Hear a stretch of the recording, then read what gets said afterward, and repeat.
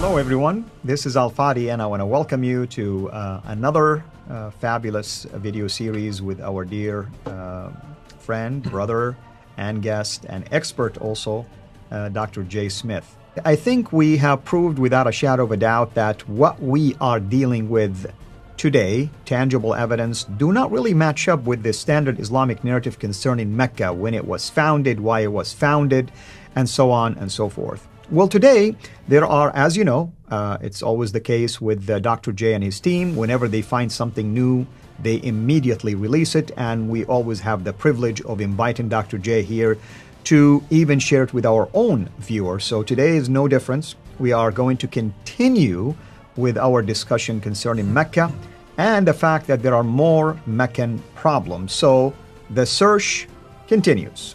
With that in mind, I want to welcome our dear brother, Dr. J. Dr. J, welcome back. It's good to be back in the studio again. Listen, Al-Fadi, we've gone through the book, The Man and the Place. Those are the three things we've been looking for in what we call the historical critique. You and I have already gone through the man himself, Muhammad. We've pretty well debunked him from the 7th century, not trusting the 8th and 9th century narratives or Islamic traditions, what we call the standard Islamic narrative, S-I-N. Obviously, it's a play on words, but it's intentionally done that because we're not the ones that came up with that nomenclature. Dr. Al-Fadi, and that interview that he did in 2020, June 8th, 2020, where he actually introduced the standard Islamic narrative into his interview, that we've jumped on that and we're running with it. And in the standard Islamic narrative, really there are three things, and these are the three things that we have been trying to unpack. The book would be the Quran, the man would be Muhammad, and the place would be Mecca. You and I have already done a series on the book. We've already done a series on the man. We're going to be coming back and doing the book again. But we want to talk about and continue this series on Mecca, the place. Mecca, the place. Mecca, the place. Because why? Because Muslims have made claims about it. And what I like to do is go to some of the claims. So let's go and put up the slide here and look at all the prophets that were buried there. This is something I hadn't realized until it was brought to my attention by some of those on our list. And they say, Jay, have you looked at all the references to the prophets? So I had my team start going back and looking and seeing where all these references are. Let's just go through some of them to show you this is problematic in and of itself. Adam and Eve, as we already said, but this is not something new. Adam and Eve were born. But here's what Reuben and Wheeler notes. According to the standard Islamic traditions, that both Adam not only was Adam that he died there, and as you know, once you die, you get buried within 24 hours. So you don't move them to another city. You get buried where you die. That's your tradition because you have to do it before sundown. So he was buried at Mount Abu Qubais near Mecca, where Eve had also been buried. That's what the traditions tell us. What about this name Abu Qubais? Well, the Qasai says specifically, the angel laid him in a grave and his head was at the site of the Kaaba and his feet stretched out. So he's buried right there next to the Kaaba, according to what traditions tell us. What's fascinating is we know where Abu Qubais is. Abu Qubais, you take a look at this map here, and I put it on the screen there, and I'm going to put a green arrow. Take a look where that is. Abu Qubais is way up over by Latakia. Latakia is in Syria. Which is in Syria, yeah. This is way up in the Mediterranean. That's the original Abu Qubais. Yeah. They took that word. And remember, whenever you leave and you go to a new place, you take what you are familiar with and you take it with you. New York, the city of New York. Why is it called New York? Because it's referring to the old York. Mm-hmm. Where I live in Pennsylvania, there is a place called York. Right. That is the name of people who have come from the old York, which is in England or Britain. And when they moved to America, they redid that word. You will find a place called Berlin, East Berlin. You'll have all these names all over America. And usually you take the name of the place you come from and then you recreate it in where you now have moved to, which is exactly what you're seeing here. The old Abu Qubais is in northern Syria, just southeast of Latakia on the coast of the Mediterranean Sea, almost 1,200 miles further north from Mecca. This is a perfect example of this borrowing. So it looks like the original one was way up north. Have we said this before? We did mention things like this in the past, but now we're unpacking it even deeper. So just to bring that up as a side issue, let's get back then to the prophets. Did you know that Seth was also buried there? According to Uri Reuben, he talks about Seth, the third son of Adam and Eve, was also buried where Adam and Eve were buried. We already know that Adam and Eve were buried there. More than that, Ishmael, according to Al-Masudi, Reuben talks about this and says that Ishmael was one who was buried in Mecca opposite the place of the black stone. Where is the black stone? Mecca? You've guessed it. In the Kaaba? It's right there on the eastern corner of the Kaaba. The sacredness attached in the Muslim tradition to the Hijr is focused on the idea that this area was the burial place of the noble dead, especially Ishmael, who is connected in Muslim legend with the history of the Kaaba. The tomb of this patriarch is found there.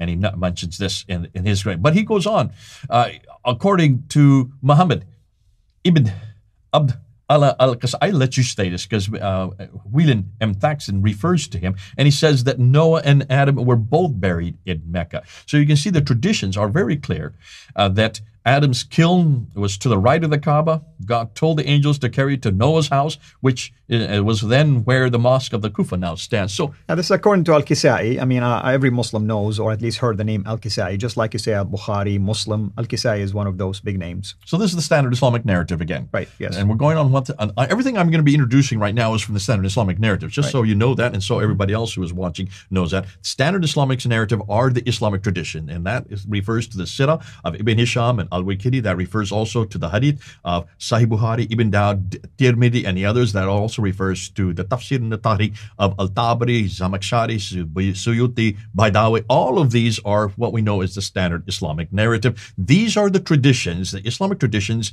that begin in the 9th century, 833 with Ibn Hisham, continue with Al-Bukhari in 870 and 875, moving up onto Al-Tabari, 923 and later. So these are all 9th and 10th century. Let me repeat that. These are all 9th and 10th century traditions which are referring back to Adam and Eve, or referring back to Noah, and referring back to, in this case, Seth. In fact, let's continue on because there's more that come up. Let's go to the next one. Hud. Now, who is Hud? Well, he is the great-great-grandson of Noah. He's found in Surah 11. He also was buried there in Mecca, again according to Al-Qasai. That is part of the standard Islamic narrative.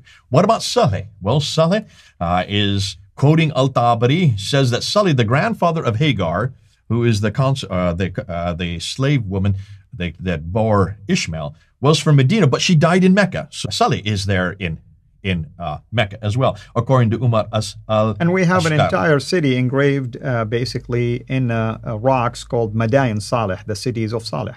The city of Saleh. So he's right there. Queen of Sheba. I didn't know this. This is a new one. Gustav Well looks and he says, according to traditions, the grave of Balkis, the Queen of Sheba, is also found there in Mecca. This is a new one to me. What is she doing way up there when she should be way down in what is today Yemen? Because that's where she is from. Yeah. Oh, nonetheless, she's also buried in Mecca. Yeah. According to Ibn Kathir and the stories of the Prophet, Daniel not only lived there, but also died there. Daniel, the prophet Daniel, the old prophet Daniel. That we have the book of, you've got this great story of Daniel in the lion's den, and yet here he's not in Israel. He's way down there in Mecca. I think we're beginning to see basically a motif here, if you wish. There is an attempt to embellish the standard Islamic narrative by infusing all of these big names to give credibility to the standard Islamic narrative, basically to the story of Islam, to Muhammad, to Islam as a religion, to the Quran. I mean, you have big names here who are only biblical names. In fact, if you ask anyone to talk about Seth, find me a story of Seth, for instance, in the Quran. You won't find it. You have to go to the Bible to find the story about Seth. For historically, we're going to get to that. Exactly. But if you want to find out where he is in Islamic time, you've got to go to the standard Islamic And these narrative. are writings that were written later, after the time of Muhammad, after the rise of Islam, which is easy. You and I can write story right now and add more names if we want to. Why not? It gets even better than that. Take a look at the next slide. Yeah. 70 to 300 prophets. According to the standard Islamic narrative, between 70 to 300 different prophets. Ari Nuruman, who has written about this extensively, he mentions that there were buried 70 prophets, including Hud and Saleh and Ishmael. The graves of Nuh and Hud and Shu'aib and Saleh and Ishmael were located between the Zamzam and the Makkah. Well, the Zamzam and the Makkah were within, as we now know, are within 30 meters of the Kaaba. So you can see they're all scrunched up together. The number of prophets that were buried there, some say between 77 to 99. Others say that they're around the Kaaba. So we're talking about that little area around the Kaaba. There were 300 prophets that were buried there. according to Uri Rubin, when he's looking at the standard Islamic. Wheeler also notes the same thing. Asyuti reports that Shuaib, along with Hud, Saleh, Ishmael, and Noah, are buried in the sanctuary. So you see prophet after prophet after prophet. But not only are they buried there, look at what we found next. Look at the next slide. They're still alive and praying there. Al-Ashkar notes, it is narrated in the Sahih, authentic hadith, that the Prophet said the prophets are alive in their grave and they're praying. So, I mean, when they were buried, they were buried in the position of prayer. Yeah. So, one of the ways in which Allah honors His prophets and messengers is that the earth does not consume their bodies. No matter how long a time passes, their bodies remain preserved from decay, according to the hadith. The Sahih text indicates that the bodies of the Prophet will not decay or disappear as happens to the bodies of others, according to Umar al-Ashkar. Now, stop and think that through. If that is the case, stop and think it. You've looked at the pictures. We've shown the pictures many times of all the buildings that are being built right now. Mm-hmm. You have that clock tower, the fourth highest building in the world, while we're speaking. At that building, and if you're going to build large clock towers that are that high, you need to dig deep foundations. And when you dig deep foundations, what are you doing? Well, you're uncovering lots of land.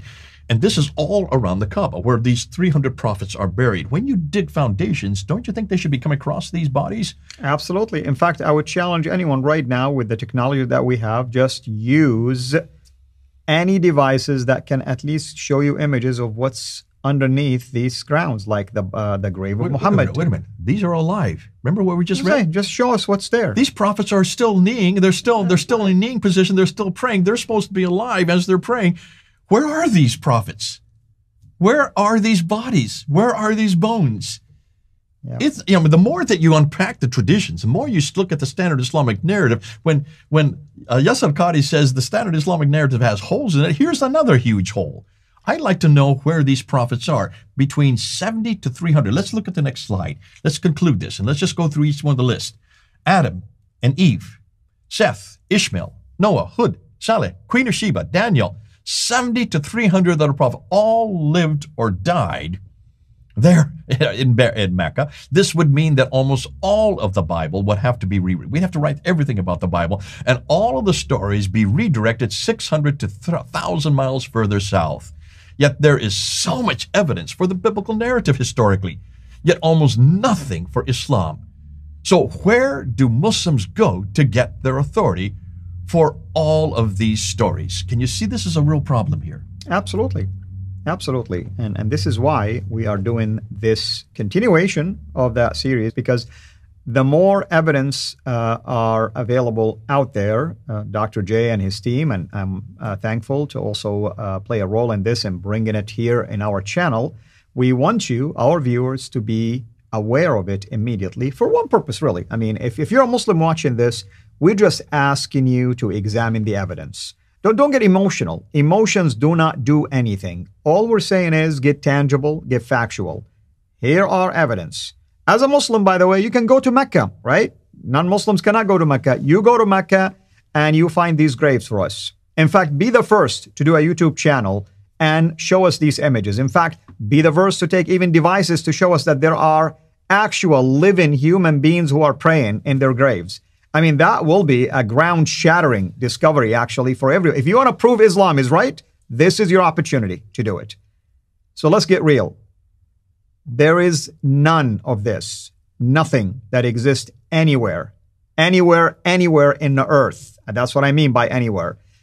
So let us really focus on reality. You want to know about these prophets? Most of them, not all of them at least, Islam invented some names.